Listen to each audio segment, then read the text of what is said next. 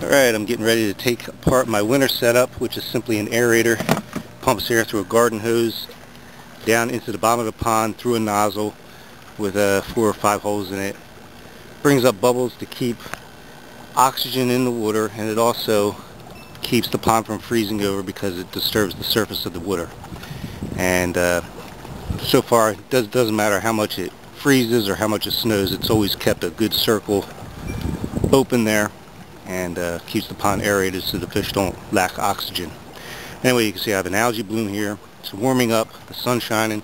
It's time to set up my summer setup or spring setup, and that setup is putting a pump down in the bottom of the pond.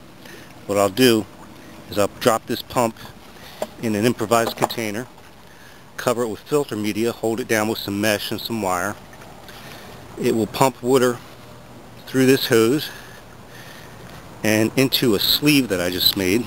This sleeve is a bigger hole, which is going to reduce the pressure, and it also has holes in it that I just made with a drill. It's going to reduce the pressure coming out so it's not coming out real hard. With the hose and the sleeve attached, drop down into the bottom of this pan. The pan will be dropped into this top pond, which will be my bio filter.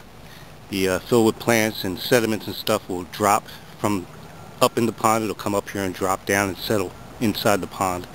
Of course, I have to change it every fall, but that's the setup I have for spring, and it'll of course spill over in the front, creating disturbance in the water to keep oxygen flow.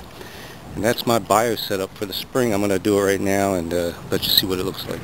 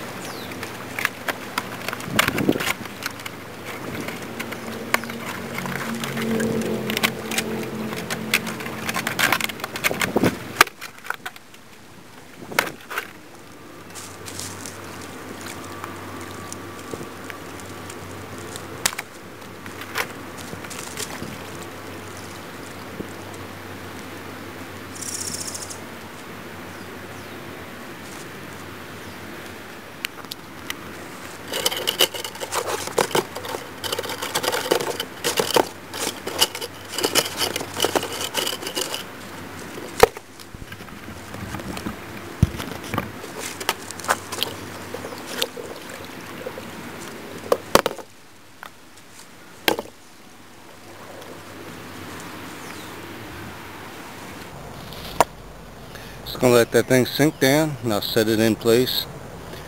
And after it's in place, I'll be able to turn the pump on, and I'll add vegetation to it as the season proceeds. Okay, it's set down in place. Now all I have to do is add the power. And there's the power. Blew the air out of the hose, and now it's flowing.